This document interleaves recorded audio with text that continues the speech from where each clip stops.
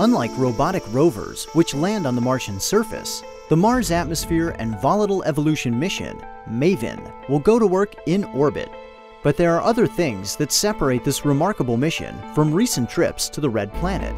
Instead of taking photographic images or measuring the terrain, MAVEN will study the Martian atmosphere using an array of sophisticated instruments.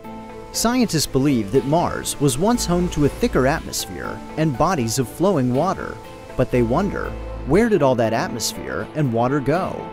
The answer may lie in the sun, or more precisely, how the solar wind interacted with the early Martian environment. By carefully observing Mars's atmosphere today, scientists will better understand what it was like in the ancient past, helping them to plan future missions. Pursuit of answers requires serious muscle. MAVEN carries 8 scientific instruments, each designed to examine specific aspects of the Martian environment, from atmospheric composition to the planet's magnetic field to the characteristics of the Mars upper atmosphere. The spacecraft's orbit will be unusually elliptical too, affording opportunities to make measurements close to the planet, as well as more than 3,800 miles above the surface.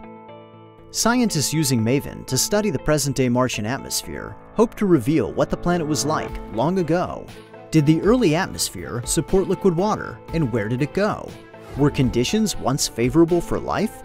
Did changes in the atmosphere help to turn Mars into the frozen desert we see today? These questions and more have beguiled Mars watchers for decades. With MAVEN, NASA intends to fill in some of the planet's elusive early chapters.